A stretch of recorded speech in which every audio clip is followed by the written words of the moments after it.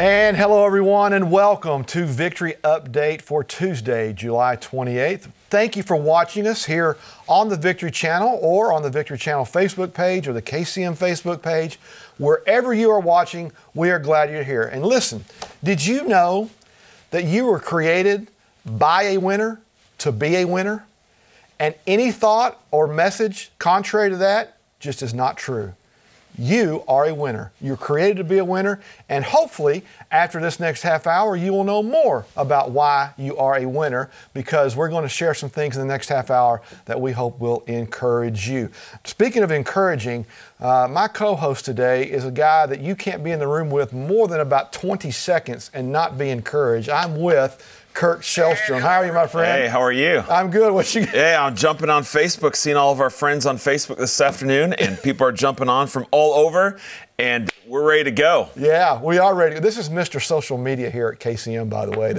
All the social media that you see, a lot of it comes through him. In fact, you want to go to our Instagram page and just look up Copeland Network and see some of the posts over the last couple of days, some of the sound bites from some of our speakers that are coming up for Southwest. You are going to love what you see on social media. And Kurt, we also have something we want to give to the, or not give, offer to the viewers today. Absolutely. Sister Gloria, spiritual antioxidants. You know, we need antioxidants for our physical body, but we need those for our spiritual body as well. And you can get this regularly $30. This week is for $12. The fruit of the Spirit is love. And boy, Tim, we need some love. Yes, we do. And so you want to get this. It's a 6-CD series by Sister Gloria. Simply go to govictory.com/victory update and get yours today. And again, regularly $30, and this week it's $12. Absolutely. Make sure you take advantage of that. And here at KCM, we love you, and we love to pray for you.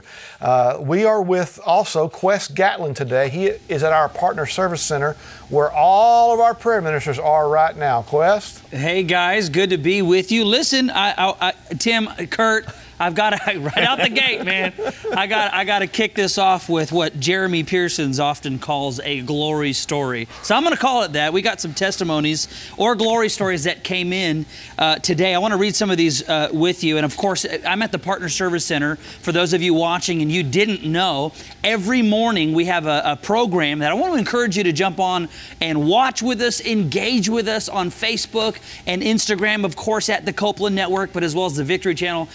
Listen, we're praying for you. Brother Copeland had committed. Listen, you will never be without prayer. And so yield to it and avail yourself to the fact that there are people, and I'm here behind me are actual licensed ministers who will agree with you concerning anything with the spirit of faith. And so here's what I want to do. I want to read a couple of these to you. Joanne called in out of the city of Seymour with a praise report. She had called in for prayer concerning restoration of her eyesight. And when somebody had agreed with her over the phone with a spirit of faith, come on, I'm just being honest. It wasn't just like, oh, you know, we're going to agree with you. No. I mean, a conquering spirit, a spirit of victory, a spirit of faith. She began to see a difference in her eyesight, a remarkable difference almost immediately. That's what I'm talking about. Amen. Hey, Helen called in as well with a prayer request for continued increase in finances. And of course, Helen and many of the others who are watching, we are in full agreement with you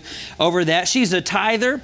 And listen, there's always something connected to a tither and a partner, amen, biblically. Amen. But she prayed with us last week for a place to stay, and her pastor and his wife blessed them with a hotel for a week while they continue to get things situated. Listen, I'm seeing God move in profound ways with our partners and our Victory viewers. And so I just want to encourage all of our viewers joining us now. Listen, we're here to agree with you in prayer. Pick up the phone, give us a call at 877-281-6297. Of course, you could also go to kcm.org/prayer. The information will be right there at the bottom of your screen. But listen, Tim, there's so many great things going on around here. Prayer is one of them. Absolutely. But on top of prayer, just some amazing testimonies are beginning to flow in. Praise God. You're right, Quest. And while I've got you here, you mentioned moving of God, the move of God. We are just days away from the Southwest Believers Convention. And the part of that meeting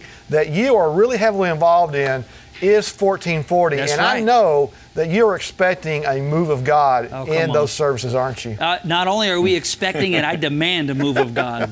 I'm telling you, we're putting a demand on the Holy Spirit this year, but we're so excited to see. We have hundreds, listen to me now, hundreds of teenagers that are already registering to be a part of what God is going to do at Southwest Believers Convention this year. This is a significant year. This is a Holy Ghost, come on, a year of miracle working power. And the last couple of years, man, we've seen razors left at the altar call. We've seen I'm talking, they were planning on doing something with some of these things. We've seen the most amazing testimonies of moves of God in this next generation, and I'm so excited. We're literally days away from seeing what God is going to do this year at Southwest Believers Convention. But listen, I could sit here and talk to you about it all day long. I want our viewers to check out this promo. Don't go away.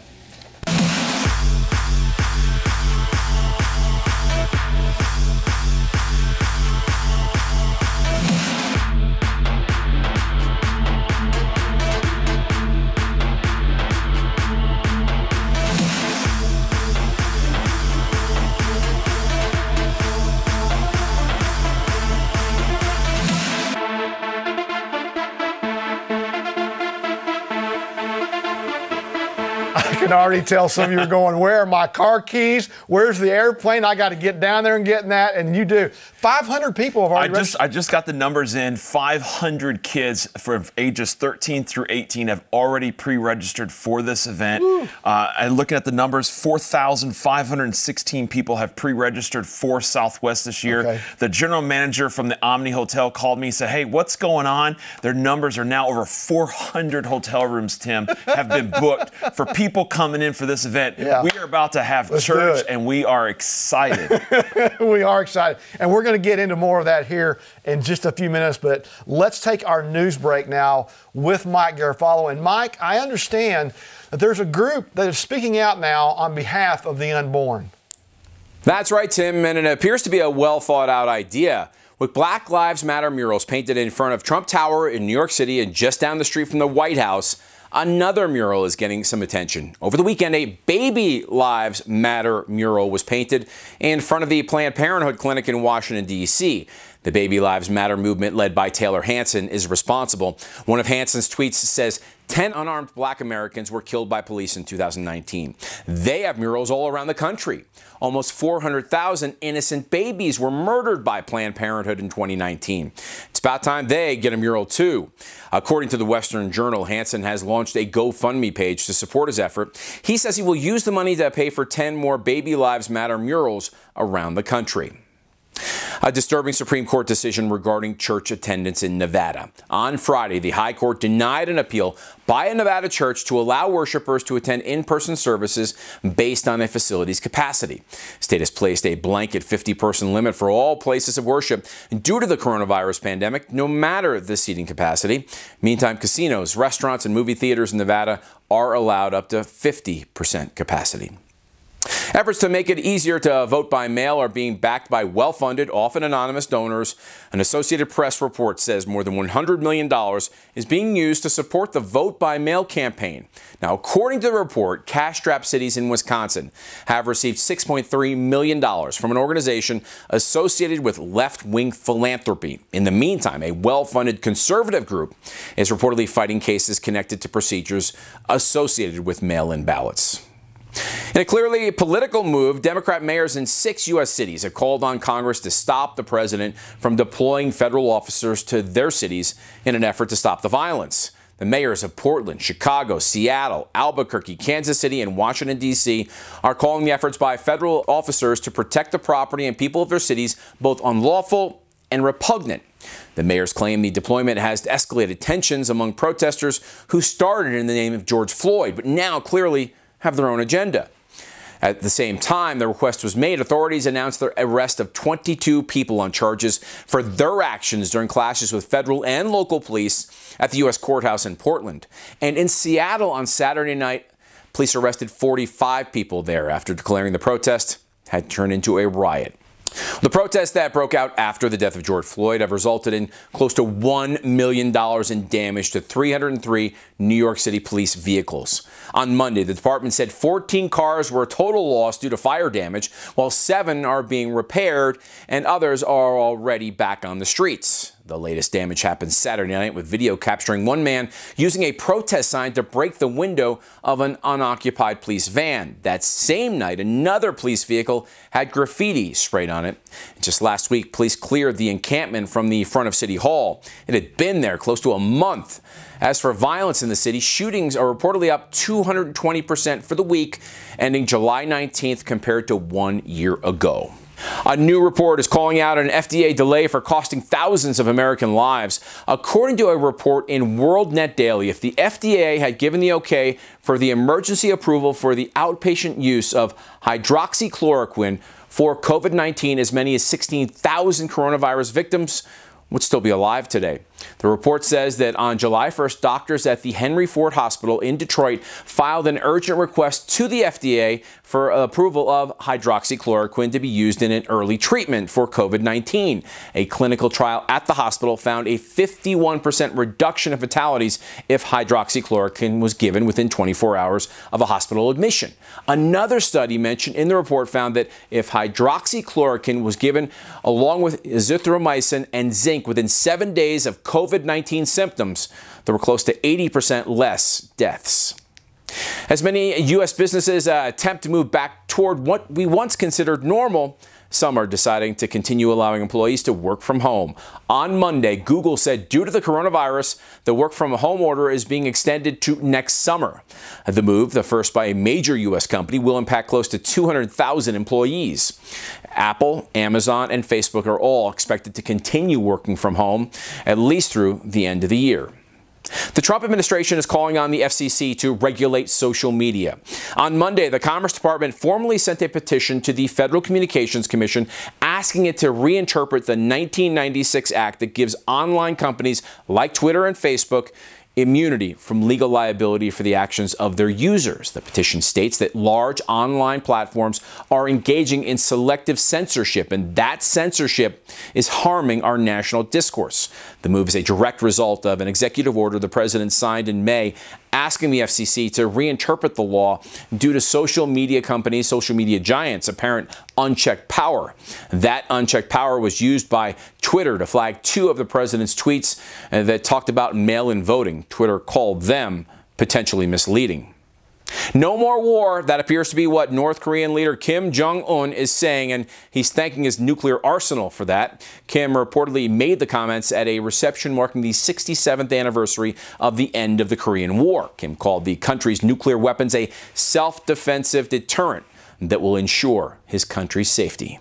Back to you in the Victory Studio. All right, Mike, thank you very much. Remember, everybody, continue to pray and get involved. Do your part, pray and vote in November. It's a very important thing. Now, I tell you, before we went to that news break, we were talking about Southwest, and I do want to get this in before we get a little bit further on. You were down there today. I was. At the Fort Worth Convention Center. Tell me what happened today. Well, you know, today we were just marking the floors for all of our rigging points and that, but talking to the union guys that were there, the venue guys, they've been off for 10 weeks, Tim, and this is their first day back to work because we're doing this event. Yeah. And so that's just six people that were there today. Tomorrow we'll be up to 40, Thursday up to 80, and it'll be close to 100 on Friday. And, you know, the volunteers that are coming in, the people, but we are literally bringing a charge and a surge back to the city of Fort Worth, and we're excited about it. I'm telling you, we're ringing the word of God, and as Kurt said, it is a charge to this city. Now, let's take a minute for our news break. And then on the, our praise break, news break, praise break. Hey, you can praise them during both. So let's take a praise break.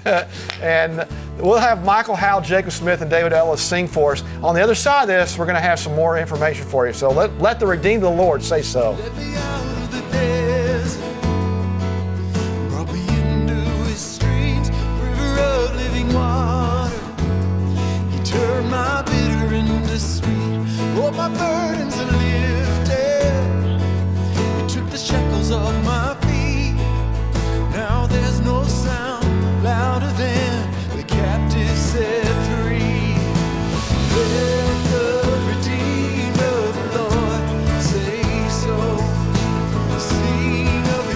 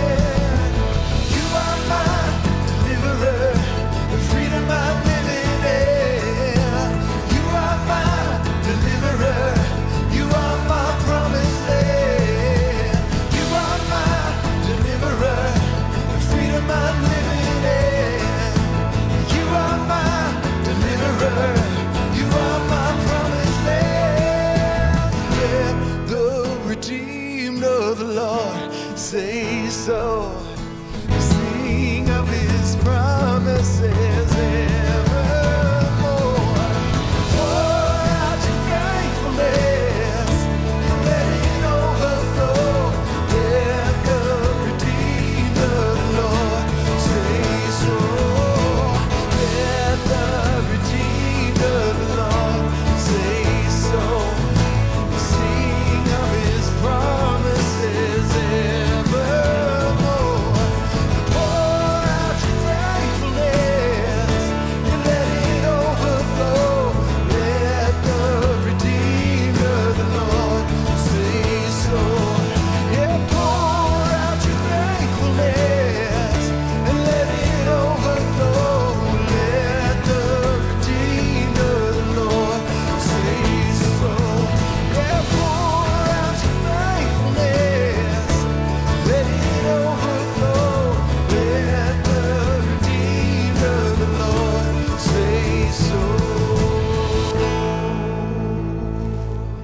All right, Michael, thank you. Let the redeemed of the Lord say so. Boy, that's true. You know, outreach is a really big part of what we do here at Kenneth Copeland Ministries. And Brian Sanders is the outreach pastor here on staff at Eagle Mountain Church and has acquainted with KCM since 1973. Originally from Spokane, Washington, he was raised in South Dakota, got to Texas as soon as he could.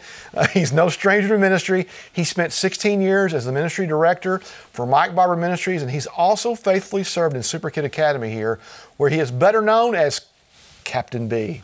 Brian is excited to see our church mobilized to fulfill Matthew 28:19, which says, "Therefore go and make disciples of all nations, baptizing them in the name of the Father, the Son, and of the Holy Spirit." And Brian, outreach and evangelism should be the cornerstone of pretty much any ministry or church, shouldn't it? Absolutely, because when you look at Matthew 28, the first part of that, it says go, and that's a verb. I mean, that's action, and that's what we're called to do. In fact, when you look at some of the things the Lord told us, that is one of the last things He told us to do, is go make disciples of all men. Yeah, yeah. And you've done this for a long time. We have. And in fact, really, when we started looking at outreach, one day I was sitting in church and I heard Pastor George say, I need some men to go help Mike Barber Ministries, because Brother Copeland was there.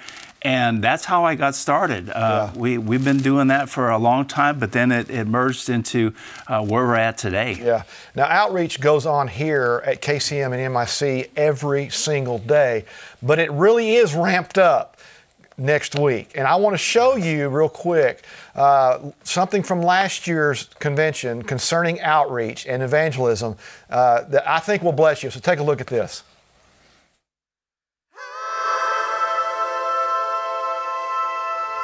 How do people recognize us?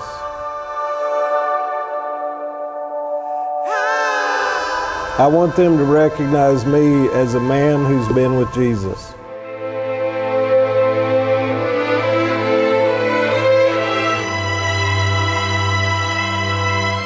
He wants his people whole.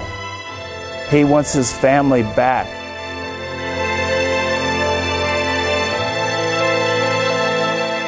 When I say what he tells me to say, people are going to get saved. People are going to get healed. People are going to get set free. They're going to get delivered. We've had our evangelism team out sharing with the people coming to the meeting. Sometimes we make it too complicated, but once it just gets down to the very basics, it allows it to be comfortable into the presentation of what God has for them. Romans 3 says all of us have sinned. Romans 6 says this, that the wages of sin is death, but the gift of God is eternal life. Romans 10:13 says this, whoever calls on the name of the Lord shall be saved. Heavenly Father, I believe that Jesus died on the cross for me. I believe that Jesus died on the cross for me. And he rose again. He rose again. I give you my life. I give you my life. I want Jesus Christ. I want Jesus Christ to come into my heart. Come into my heart. And into my life. And come into my life. Amen. Amen. Congratulations, Earl. Welcome to the family. This is prophetic evangelism. because I'm hearing from the Heavenly Father. If He has a word for someone, I'm going to give them that word. Welcome to the family indeed. And that's one thing we always love to say around here once we get people born again and into the kingdom of God is welcome to the family. And Brian, you were telling me while that was rolling that evangelism and outreach is really part of the DNA of Kenneth Copeland Ministry. It goes way back. Yes, it does. In fact, when Brother Jerry Savelle hooked up with Brother Copeland, and that's years ago, and one of the things he did during the meetings is he went out on the streets, on the beaches, and he shared Jesus, and hundreds came to the Lord. And even today, every Southwest, we have hundreds that come to the Lord every time. Yeah. And so part of what we do at Southwest, and really with our partners, what we want to do is we want them to learn how to evangelize, to share their faith. And basically, why people don't share their faith, I say there's three. First of all, is fear. It's the number one thing. Yeah. People are fearful of sharing their faith. The second one is they don't know how. They don't have the techniques. They don't know the process or the method. And then the last one is being willing to go. Yeah. And really, when you look at, in fact, KCBC, we teach this course to our students, and we actually use that book as our curriculum. Wow. Wow. And so when you hear Brother Copeland, he says, there's two great evangelists I know, and that's Jerry Savelle and Riley Stevenson. Yeah. He's part of this team. He's evangelist all the way through him. In fact, if you first knew Riley, when he first came to this church, right. he was like a church mouse. Right. But then he got a hold of the Word of God. Right. He got the Word, started getting out in the streets, and then you look at him today. So you can take a person like Riley, anyone can do it. Sometimes they look at us and they say, oh, you're a pastor, you're an evangelist. No, we all started this, but we use the Word of God, and it's what the Word of God that makes the difference. In fact, one of the things, and I'll just take a second and teach you some simple processes that we do. When we come up to a person, we just small talk for a little bit, and then afterwards, I'll just say, hey, you know, I just have it on my heart that I need to pray for you, and then I say, how can I pray for you? Notice how I said that. Yeah. I didn't say, can I pray for you? Because that's a yes or no. Yeah. But how can? And I get quiet. If they don't respond, I'm saying, sure, there's something going on in your life that we can pray for you. And then they answer yes, so we pray about that. And then we ask another simple question. And it's like this. Tim, if you were to die today, where would you go? Heaven or hell? We get quiet again. Yeah. And realize that they are it's ministering to their spirit. We're talking to their spirit person. And if they say anything but yes, Jesus is Lord of my life, we simply go to the Word of God. It's because the Word that changes every time.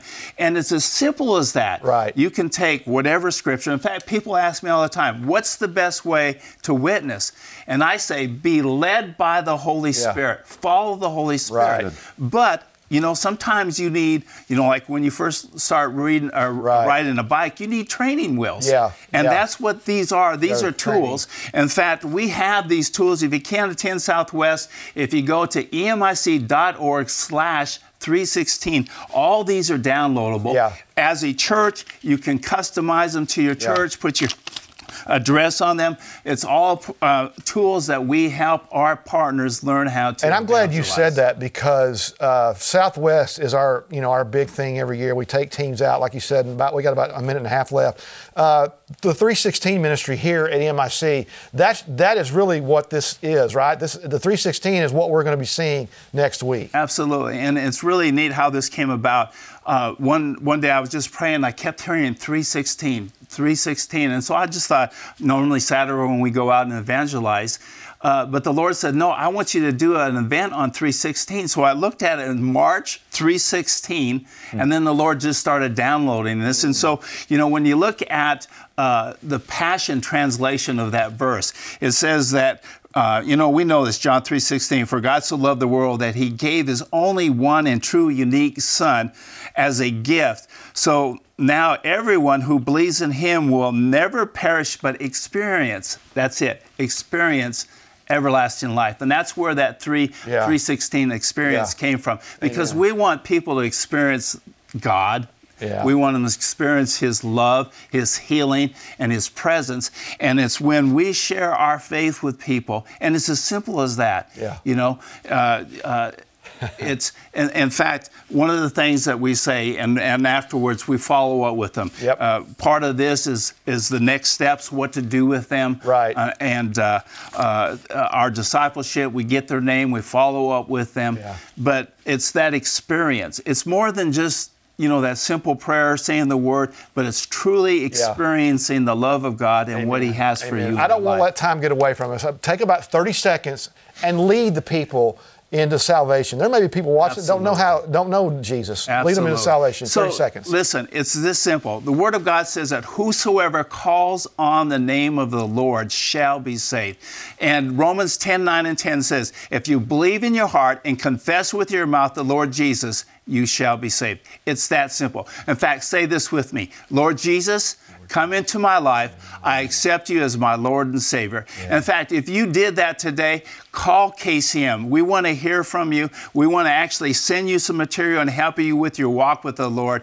There's nothing greater than living a life with Him and experiencing the true life and presence of God, Jesus Christ. Amen. Yes. If you want more information, mic.org/316. You can find out about what goes on here and about how to get involved next week at the Southwest Believers Convention. Now listen, we've got a lot of things still going on here this week on the Victory Channel. The America Stand special this Thursday night, July the 30th at 9 p.m. Eastern, 8 p.m. Central. You don't want to miss that.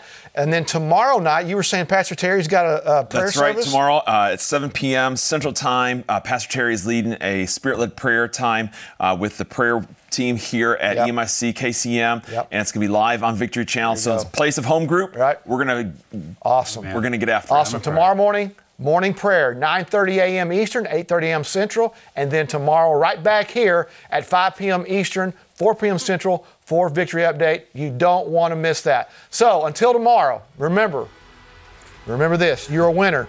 You were created by a winner to be a winner. And remember this: God loves you. We love you, and Jesus is Lord. Don't miss tomorrow, everybody. Be with us tomorrow morning.